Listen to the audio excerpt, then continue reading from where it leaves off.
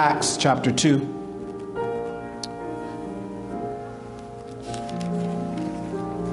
Acts of the Apostles, chapter 2. I'll begin reading at verse 1 from the King James Version. And when the day of Pentecost was fully come, they were all with one accord in one place. And suddenly there came a sound from heaven as of a rushing mighty wind, and it filled all the house where they were sitting. And there appeared unto them cloven tongues like as of fire, and it sat upon each of them. And they were all filled with the Holy Ghost, and began to speak with other tongues as the Spirit gave them utterance. Let's go to verse 42.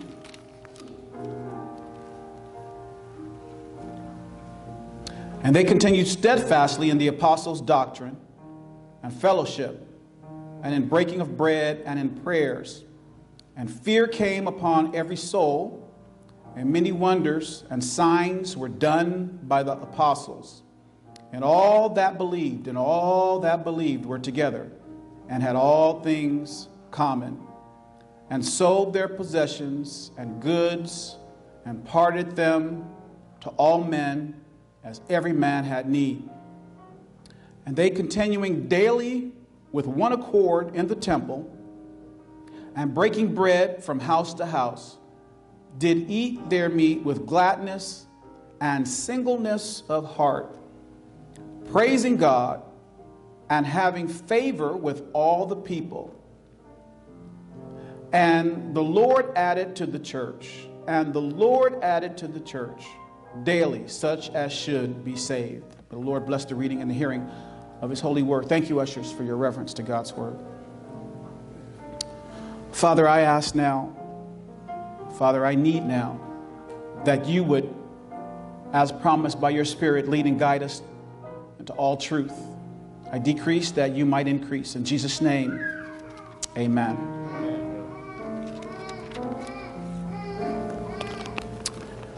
Amen. Today I want to talk to you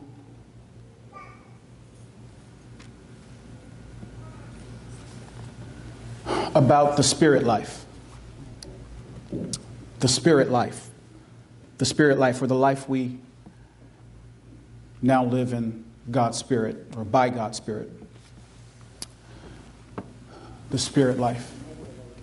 Amen. I find it interesting that if you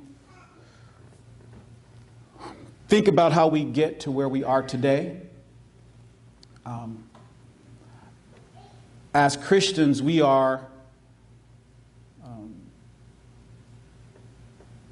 in the position God wanted us to be in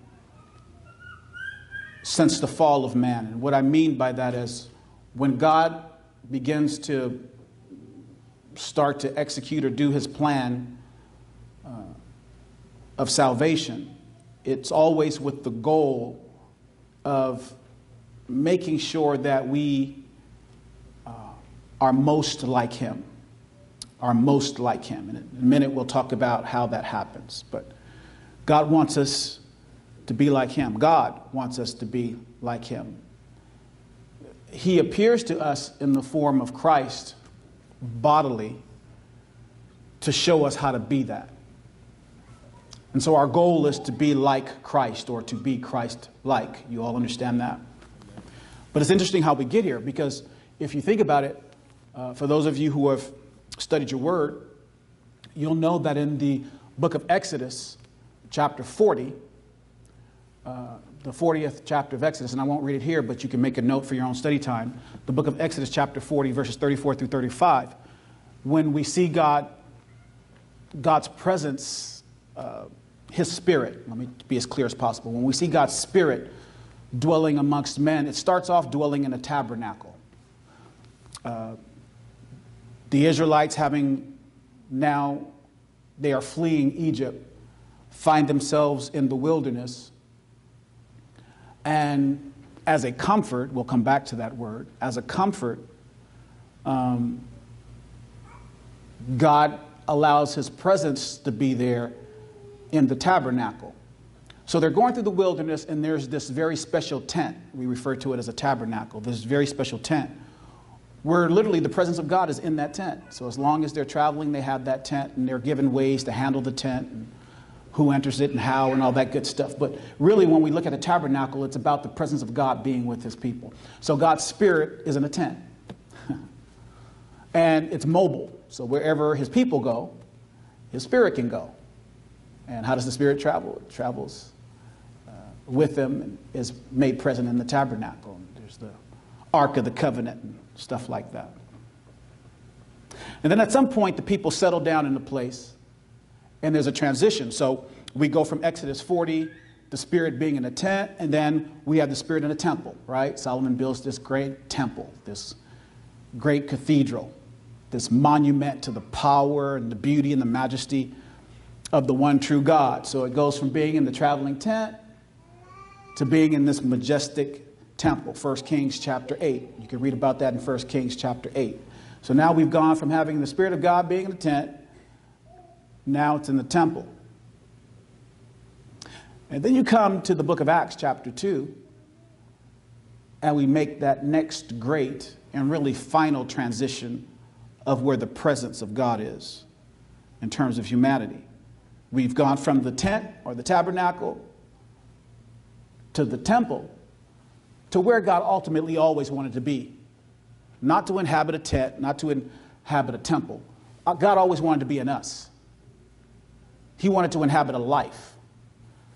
So the Spirit of God now lives in a life. That's the fundamental way that we need to understand the Spirit of God. His Spirit is supposed to be in a life. And so the scripture says, as many as are led by the Spirit of God, they are the sons, the children of God. So going through the wilderness, the Israelites were very distinct from all other communities and cultures because they had this God in this tent. And then they became distinct from all of the communities and cultures because they had this God in this temple. And now we're distinct because we have this God in us. We have this God in us. God is in us. I want you to understand, God doesn't come upon us. God is in us. 24 hours a day, 7 days a week, God is in us. And even when you don't feel him or hear him or in any way sense him, if you believe by faith that you've received the Holy Spirit into your life and that God's presence occupies your life, then 24 hours a day, 7 days a week, God is in you. Not a tent, not a temple, but in you. So great, so real is he in you that the scripture actually refers to you as the temple. You are the temple. God always wanted to be in you. And just like he did with Adam, he always wanted to be that companion, that alongside, what we refer to as a paraclete. He always wanted to be that partner in life to you that he could walk with in the cool of the garden, if you will, and just talk to you. God just wants to talk to you. And in a world that is increasingly intellectually sophisticated and all about empirical evidence, it's becoming more difficult for us to accept the fact that God talks to us. But God talks to you. I'm not saying that you're going to hear a voice as we experience voices. Maybe you will. I don't know. My sheep know my voice, and a stranger they will not follow. However you are discerning the presence of God, there is a real line of communication between you and God. Do you believe that? There's a real line of communication between you and God is speaking to you every day about everything that's important about your life. God is speaking to you. Every step in your day, God is speaking to you. Sometimes it's a word of instruction. Sometimes it's a word of correction. Sometimes it's a word of exhortation or exaltation. Sometimes it's a word of comfort. Sometimes it's just counsel. It's in his wisdom. When you get that thought, you ever got a thought and you thought, wow, that's wise. That's not you. That's the God in you speaking to you, giving you guidance and direction. So when you ask yourself, how do I know that God's speaking to me? When your thought life is rich with that kind of wisdom and direction and guidance and even correction, then you know God's Spirit in you is active, because God brings to you all of these good things. You think the devil wants you to have that? No. And the prophet of the Old Testament tells us that the heart of men are wicked. We do have an internal voice that voice belongs to us, but it's a corrupted voice. And it often moves us away from God, not closer to God. God's voice moves us closer to God. And so I just wanted to just start off today by saying to you that when you by faith have received the Holy Ghost, the Holy Spirit, the Holy Ghost, same thing, into your life, He is a real presence. He is a real presence, because God wants to be real to us. And He's done everything that can be done to make Himself real to us. He's God, the majestic, grand creator of heaven. But then He humbled Himself, subjected Himself to the body of human form, and showed us, demonstrated, as any loving parent would. He demonstrated. Before your children learned to tie shoes, they watched you tie shoes. Before your children learned to feed themselves, they watched you feed yourself and watched how you fed them. And even when you were training them to feed themselves, you took their hand and guided the spoon to their mouth. God, in the same way, uses His form in Christ to show us how to reach Him. He shows us. He guides us. And then there's God in the form of the Spirit, which is the power of God made mobile, because we are tabernacles. We move and we go, but never think you leave God at the church, as some do. Never think you leave God in your Bible, as some do. God is always with you if God is always in you. Y'all believe that today? Amen. So as I talk to you today about the spirit life, I want you to understand the very basic mechanics of the Holy Spirit. Because without the Spirit of God, you are just a shell, a form without substance. You must be born again. And that which is born of the flesh will always remain flesh. Only that which is born of the Spirit can truly be spirit, which is why we must be born again of God's Holy Spirit. Are y'all with me today? Amen. So I want you to look at Acts chapter 2 real quickly with me, and then we're going to go into communion service. And I'm going to show you how the Spirit falls, how it feels, and how it functions. How the Spirit falls, how it feels, and how it functions. In verses 1 through 3 of Acts chapter 2, which we've read, we see that on that great day, they were all together. The scripture says with one accord in one place. They were all of the same kind of expectation. They were all of the same kind of expectation in this one physical place. So not only were they in a particular physical place, but they were in a particular frame of mind, which is important to understand what it means to receive the Spirit of God. They were in a particular physical place, but they were also of a particular frame of mind. They had been told to go and tarry for the Lord. Go wait for Him. So their expectation was that in some form, some way, He was coming to them. So if I start there, I would say that for you to be filled with the Spirit, because I make no assumptions, although everyone here is pretty familiar to me, I make no assumptions. So let me just start there. In order for you to be filled with God's Spirit, there has to be this expectation that you will. You have to expect that God's going to pour Himself into you. You start with that expectation, because that's what faith gives you. Faith gives you expectation. I'm just getting excited because that's a whole nother sermon by itself. Faith plants an expectation in this context that God will perform the promise. Whatever He's promised, He will perform it. I'll talk to you about John, the Gospel according to John, chapter 14, verse, I believe, 16, where He says, I will not leave you comfortless. That's what he says in that verse. I will not leave you comfortless. He says, I will come to you. That then, if you believe it by faith, if you believe that the Lord won't leave you comfortless, he won't leave you by yourself. He won't leave you struggling, trying to do life on your own. He says, I will come to you. Yes, I'm leaving, but I'm returning just in another form right now. I won't leave you comfortless. And that's important because just before we started the sermon, I talked to you a little bit about the earth groaning, Romans chapter 8, verse 22. And I need you to understand, as Sister Michael ministered to us in song, I really sensed the Spirit encouraging my heart that God's plan is being executed in the earth.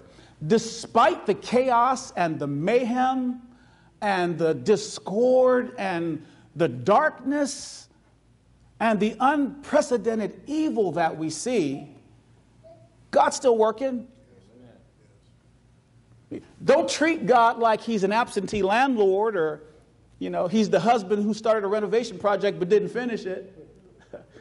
No, he's still working. He's still working in those who allow him to work. He's still working in those who allow him to work. And so, just like the earth groaning in expectation for the return of the Son of Man, so we, in travail, sometimes in great discomfort, we still have this expectation that the Lord's coming back. We don't like the way things look right now. We don't like the way things feel right now. We're not accepting of the current culture of things, the current state of things. This is not the way it's supposed to be. We're not supposed to be at odds with one another. We're not supposed to have this level of suffering with all of the sophisticated technology and all of the things that we know and all of the things that we can do. There's not supposed to be this kind of suffering. Many argue that there should be no hungry people in the richest country in the world. I would argue there should be no hungry people in the world. I would argue that there's enough technology present to us now. We know enough now to feed every woman and man and every boy and girl in the world for a lifetime. Have you ever seen how much you can get out of a box of grits? Now that I'm counting calories, I measure everything, and so now I eat a quarter cup of grits. I can get 18 servings out of every box of grits I buy. Do you know how much a box of grits costs? You're trying to tell me you can't feed everybody in the world? Just pass out some grits. No, I'm not comfortable. No, things aren't right. But I also know that God's still working. We see it. We call it heroism. We used to call it neighborliness. When we watch the folks in Houston pull out their boats and go and save their neighbors. When we watch the man who owned the mattress store open up his stores and just let people come in and sleep on all those brand new beds. And he fed them and he sent out his delivery truck to go and save some of them. And we go, he's a hero. Okay. But we used to call it neighborliness. When someone calls, and calls to the neighbor and says, hey, did you make it out of the house? And they go, no, we didn't make it out of the house. And they say, well, send somebody for you. And then they get on TV and the reporter says, don't you know that you're a hero? I love it when people say, no, I'm their neighbor. That's the way it's supposed to be. And we understand that there's decreasingly this spirit of helping and love toward one another. And does that make me comfortable? No, it doesn't. But it also does not say to me that God is not in control. God is still in control, because even in our darkest and worst times, we still see God's love being demonstrated. We still see God's love being demonstrated. And the Father says to us through his Son, Jesus Christ, I will not leave you comfortless. I will come to you. And even when things are just devastatingly catastrophic, even in the harshest and worst times, we still see light. We still see light. And that's God saying, I told you. I told you. When you needed comfort, I'd be there. And how many of you know when you need comfort, God's there? So the first thing I want you to have is that expectation. Lord, I know you're in me. You can't be measured with a cup or a thermometer or by a blood test, or you can't be seen by an X-ray or an MRI, but I know you're in me.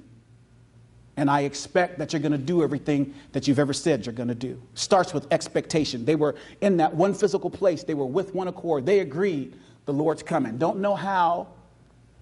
Don't know from what direction. Don't know exactly when. But we're just going to wait for him. How many of you are content to wait on the Lord? Amen.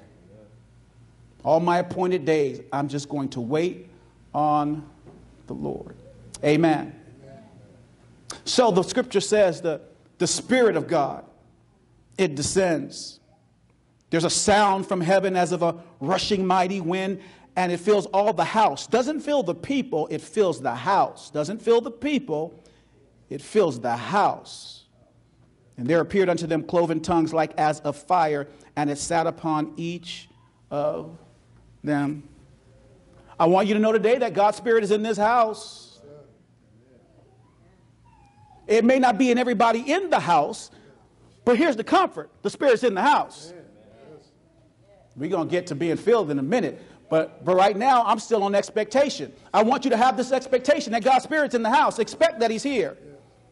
No, you don't feel him or you don't see him, but he's here. I have no doubt he's here. You know how I know he's here? Because I brought him here. The Spirit of God showed up this morning in a red Hyundai Sonata. Drove up into the parking lot wearing a white dress shirt and some gray slacks. I brought him here. He caught a ride with me from Pomona. So I'm here to say that I brought the Spirit with me. Did he come in your car? Is he wearing your clothes? So he's here.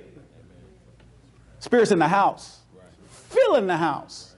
Whatever you want, whatever you need today, it's here. But you have to have expectation. If you're troubled, peace is here. If you're sad, joy is here. If you're sick, healing's here. If you're bound, deliverance is here. It fills this house. Number two, then it fills the people. Verse 4, and they were all filled, and they were all filled. One more time. And they were all filled with the Holy Ghost and began to speak with other tongues as the Spirit gave them utterance. Now, instead of just filling the house because they had expectation, the Spirit now fills them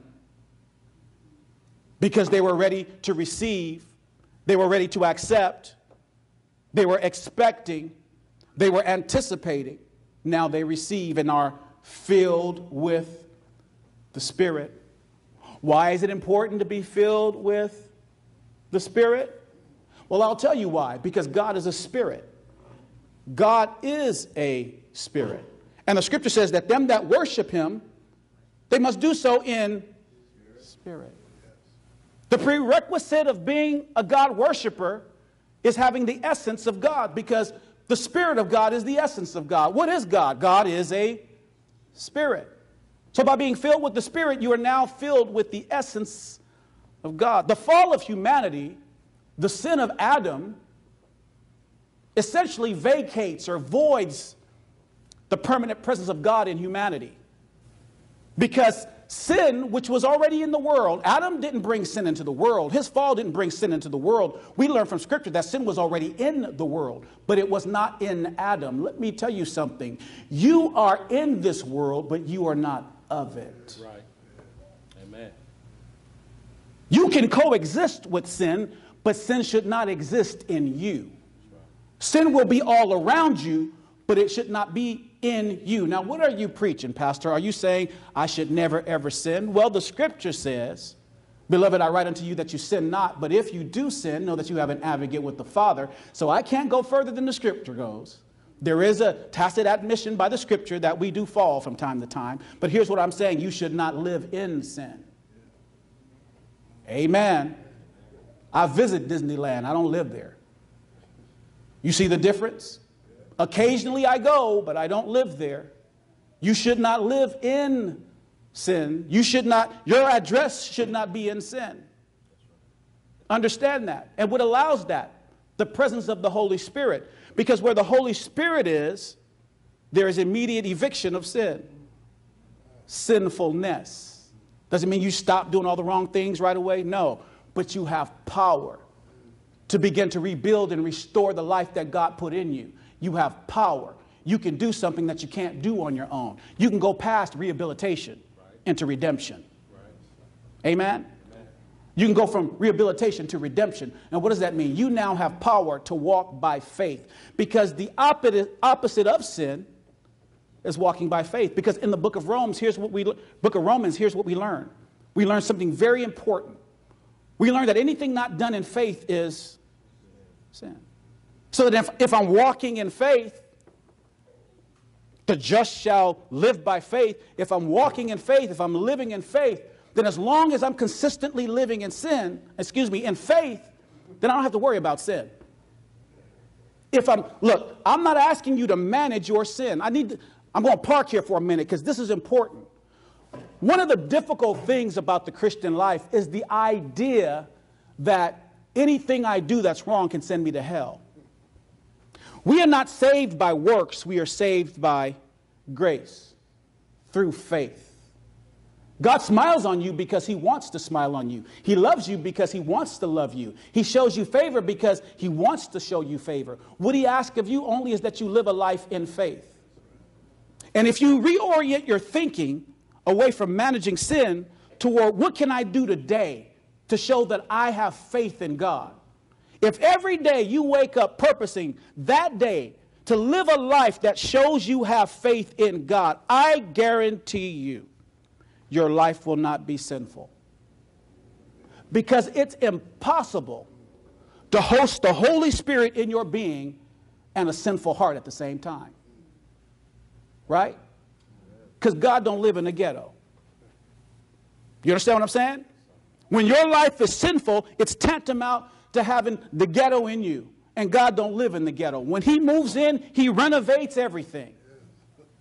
Old things tears down the drywall, rips up the floor, relays the foundation. All things are new. He not only restores us, but he redeems us. He restores value to us. Why is it important to have the Holy Spirit? Because nothing happens of any consequence in the Christian life until the Holy Spirit shows up. It is the Holy Spirit doing the work in you. You know, oftentimes I will say to you, you need to read your Bible and you need to pray. But before you do any of that, you need to receive the Holy Spirit into your life. Because the Holy Spirit is the active ingredients in your life. It is the Holy Spirit that helps you understand what you're studying. It is the Holy Spirit that takes the words of your prayer and deciphers them to God with a groaning, a groaning that can't be uttered by us, the scripture says. We need to be filled with the Spirit because that is the essence of God. It is what draws us closer to God. So we go from filling the house to filling the people.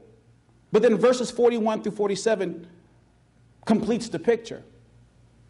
Because while we need to have God present among us and while we need to have God present in us, the real purpose of the Holy Spirit is to help us function the way God wants us to. The Holy Spirit doesn't come in, live in residence in us to just be dormant. There needs to be a power that operates through us. There needs to be a power. In fact, the instruction given to those folks is you go and tarry. You wait until the Spirit comes upon you, because after that, there will be power. God wants us to have power. Pastor, what are you talking about when he says God wants us to have power? He wants us to walk in authority. Authority. You should have authority in your life. What does it mean to have authority? Well, then you'll have to read the scripture to learn all of the areas that you can have authority. But certainly you can have authority in the very basic and fundamental areas of your life. For instance, your basic needs. For everyone here who struggles with basic needs, paying the rent, buying groceries, transportation, clothes, whatever your basic needs are, all of your needs are met in Christ. And you have authority you have authority to activate that promise in your life. So that when you do reach that point where your money's looking funny and you don't know exactly how a need's going to get met, because you walk in that authority, all you have to do is recall and rehearse that God has promised you that he will supply all of your needs. That's authority. I want you to think of authority less as these grand shows of gifts, of healing the sick and prophesying. I want you to think about how it operates on a daily basis, right? That authority is why your bills are getting paid, even though on paper you're not making enough money. That authority is why that pain went away, even though you didn't take anything for it. When you said, Lord, help me, I can't take this pain, and I can't go to the doctor because I can't afford it, or I can't buy the medication, so Lord, just be my help. And all of a sudden there's a subsiding of the pain, and it's eased. That authority is why when someone close to you is really sick and struggling or has even died, that authority is how you say, Lord, I'm going to trust you right now. I don't know why this happened. I don't know how I'm going to get through it. But Lord, I trust you. I trust you to be my strength and to be my peace and to even be my joy in the midst of all this suffering. That authority is why God comes to you in such a powerful way and uplifts your heart and strengthens your legs and your back. And you can get through that thing. Not only can you get through it, but you can help somebody else through it. It's that authority. It's the authority over depression, over anxiety, over frustration. It's authority over disappointment. It's that authority that allows you to go to work in the morning, and even though you've made up in your mind you don't like none of those people, right? Anybody have days like that? It's like, I don't like none of y'all. Just, amen. A lot of people raise their hand on that one, right? But it's that authority that allows you to go there and treat them with grace, and to do your job with excellence, and treat everybody with dignity. In fact, it was that authority that rode you out of bed in the first place. When you was gripping them covers for life, right? God's authority works on a very basic level, because if it doesn't work on that level, it's not working right on any level. See, Paul talks about this when he says, I don't want to go ahead and preach deliverance to all these people and myself be a castaway. I want to be the first fruit of what God's doing. You need to be the first fruit of what God's doing. I need to be the first fruit of what every sermon I preach, every lesson I teach needs to apply to me first. And all of the advice we give to others, how many of you know this? All the advice, anybody here giving advice to friends? Anybody that person that friends call on? You know, man, girl, let me tell you, what do you think I should do about this? You just dispensing out wisdom to everybody. You the guru in the group, right? But your own life's a shambles. Shouldn't you eat first? What does the captain say when the plane takes off? Or the attendant, when they're giving you those instructions and they want to warn you if something happens, those oxygen masks are going to drop. But when they drop, what do you have to do? You better suck on that oxygen first. Because you can't help anybody if you faint. And what I want to say to you, it's the Holy Spirit in our lives that stops us from fainting today. If you're feeling weak in your spiritual legs, if you're feeling like you can't go on, you're feeling like all of your energy is depleted, you don't have anything left to give to anybody, your tank is empty, you don't have drive, you don't have desire, you don't have a sense of purpose, you're not sure you can go on, you're not sure that you can deal with the stuff that's coming against you, I would have you look to see if the Holy Ghost is active in your life. Because the principal thing the Holy Spirit brings to us is power. Which manifests itself as the authority to claim God's promises. The God who said, no weapon formed against you would prosper. The God who said, I shall supply all of your needs. The God who said, I'll be with you even to the end of the world. The God who promised that he would fulfill every promise and that he was not slack concerning those promises. That's the kind of authority we need operating in our lives. We need to go from having the Spirit fill this house to having the Spirit fill this house. Amen. We need to go from having the Spirit fall on us. I hear this all the time in church. Lord, the Spirit fell on us in that church. No. I don't want the Spirit just to fall. I want the Spirit to fill. Lord, I don't want you just to fall on me. I want you to fill me. And I don't just want you to fill me. I want you to function through me. And how does it look when the Spirit functions through me? It radically changes my life, verses 42 through 47. I live a different life. I'm more giving, verses 42 through 47. I'm more giving. I see myself as being part of a community in a world that celebrates and encourages individuality. I know that I am not my own, and my life is not my own. I am here for God's purposes. I am here to make myself a living sacrifice, and I can't just please myself, and I can't just live to be happy all the time. I have a purpose, a divine purpose. I am here to live out that divine purpose. The Holy Spirit is moving in me to enable me and empower me to live that divine purpose. And I'll never be satisfied, and I'll never be fulfilled, and I'll never feel like I'm accomplishing anything until I do what God has designed me to do. For the rest of my life, I'll always be uncomfortable. I'll always be lost. I'll always be only half myself as long as I'm operating outside of the will of God. But when the Spirit fills me, you want to talk about happy. When the Spirit fills me, when I wake up in the morning and I know that my day is mapped out in a way where I'm going to persistently pursue God. When I know that that's my drive and that's my motivation. When I know that I'm listening for my orders and listening for my instructions, because the scripture says the steps of a good man are ordered by the Lord. When I know my steps are being ordered and I recognize the voice of God, and all day long I'm talking to him and he's talking to me, that's the life I'm called to. So no, I can never just be happy coming to church. I got to be the church. I can never be happy just being filled once with the Holy Spirit. I need to function all the time in the Spirit. And when I go to bed at night, I need to be able to look back on my day and say, you know what? I did it God's way today. I made a couple of mistakes. I didn't get everything right. But on the whole, I did it God's way today. And God have mercy on you in this house. If you listen to these sermons week by week, and you read the Bible and you pray and you talk about God, but you are not filled with the Spirit and functioning in the Spirit, there is no substitute for it. Heaven isn't for nice people. Heaven isn't for moral people. Heaven isn't for people who, I gave it a good old try. As many as are led by the Spirit of God. As many as are led by the Spirit of God. One more time. As many as are led by the Spirit of God. They are.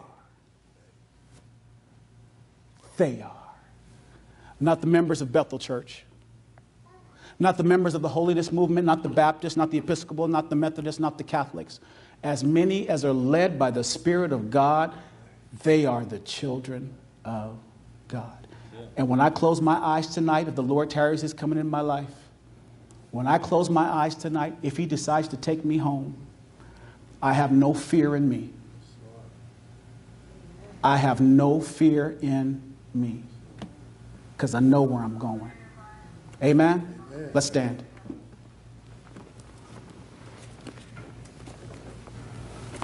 From the tabernacle to the temple to a life.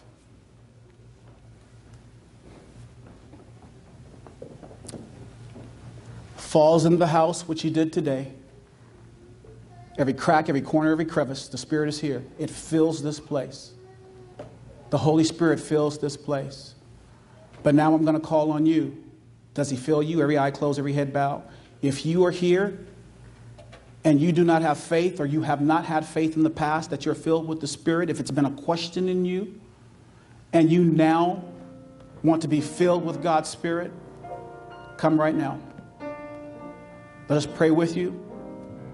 Let us pray with you as you accept right now the infilling of God's Holy Spirit. It can be done right now, today, in this place. You can leave this place with the Holy Spirit filling you. Is there one?